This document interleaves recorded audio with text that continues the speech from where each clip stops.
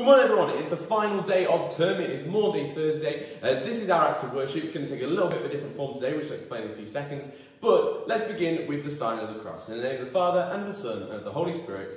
Amen.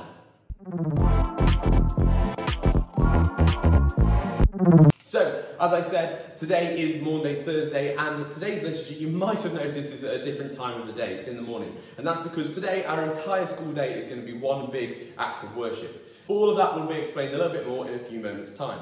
Firstly though, I'd like to have a look back over our Lenten journey so far. We started it in lockdown, and it feels like a million years ago now, but it actually wasn't that long ago. And so I thought to refresh our memories, we could do a little bit of a Lenten act of worship quiz. So let's see how much you've been paying attention over the last few weeks.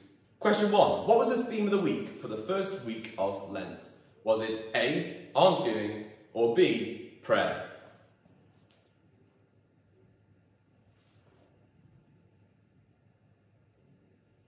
The answer is prayer.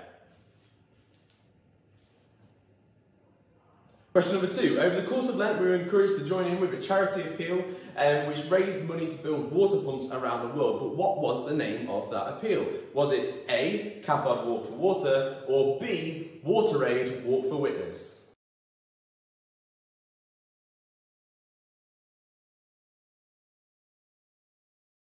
The correct answer is Cathode's Walk for Water. Question number 3. Our return to school saw the start of some new series on our YouTube channel for our afternoon prayer time. But what was the name of the one which is going to be regularly on a Wednesday? Is it A, Lived in Light, or B, Lived in Truth?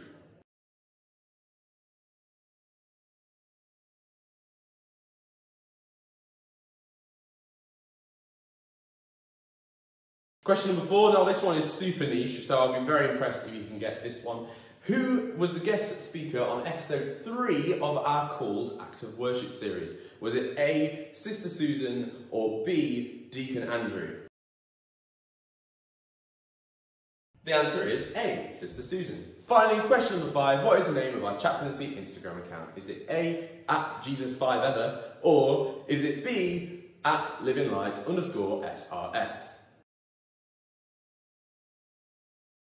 And of course, the answer is @livinglight_SRS.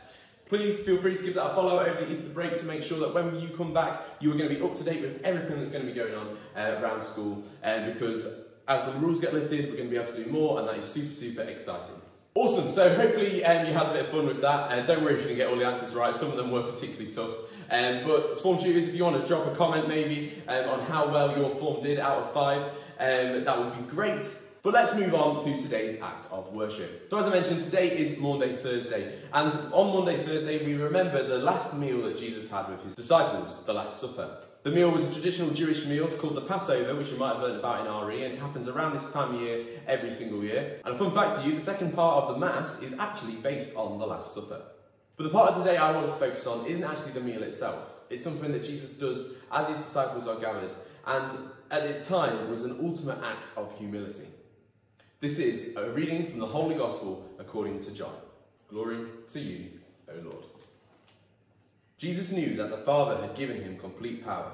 He knew that he had come from God and was going to God. So he rose from the table, took off his outer garment, and tied a towel around his waist. Then he poured some water into a basin and began to wash the disciples' feet and dry them with the towel round his waist. After Jesus had washed their feet, he put his outer garment back on and returned to his place at the table. "Do you understand what I have just done for you?" he asked. "You call me teacher and Lord, and it is right that you do so, because that is what I am. I, your Lord and teacher, have just washed your feet. You then should wash one another's feet.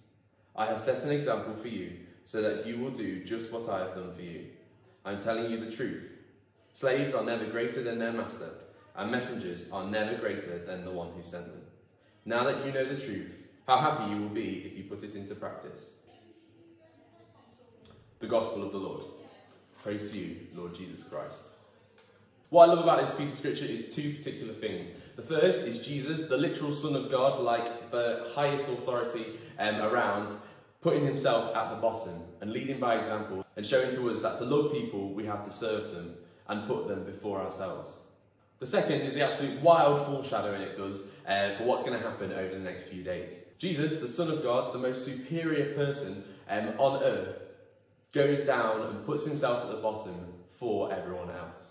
And that's what he does when he dies on the cross only a day later, Good Friday, tomorrow. Unfortunately, we're not in school for Good Friday, but we are going to recognise and reflect on Jesus' death on the cross today. You might have heard the expression before, when Jesus died on the cross, he saved all of us. And I don't know about you, but sometimes that can be a little bit challenging to understand. Jesus, a guy who was alive 2,000 years ago, died on a cross, and somehow that saved me. And how does that add up? But to understand it, we have to understand the importance of what Jesus did in a little bit of a wider context.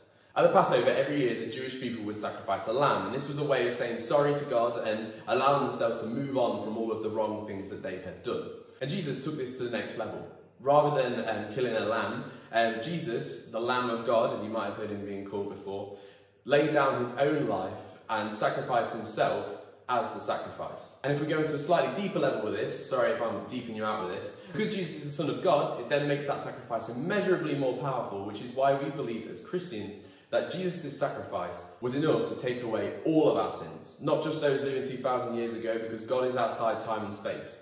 All of our sins. Hopefully I didn't go slightly too deep there, but it's important to understand and recognise the importance of Jesus' sacrifice that he made and why it actually has an impact on us today.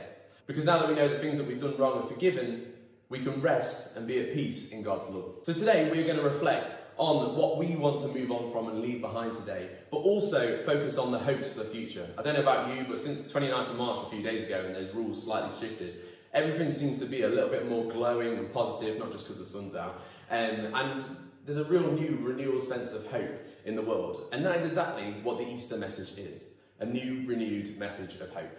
So I'd like to think about what your hopes are for the future, what you're excited for, what are you passionate about, and when you've thought of both these things, the things you want to leave behind and the things you're hopeful for, I would like you to write them on a piece of paper which looks a little bit like this. They're double-sided, so write a drawer on the corresponding sides what you either want to leave behind or what you're hopeful for. And then when you finish doing that at the end of form time, I'd like you to put them into your blazer pocket. Because later on we're going to have an activity with the cross in the hall, which you will be invited to one class at a time to reflect on how Jesus' death on the cross allows us to leave these things behind and have hope for the future. So off you go. That is it for this form time. I will see you later on, and I hope you enjoy discussing your hopes for the future. See you later. Bye.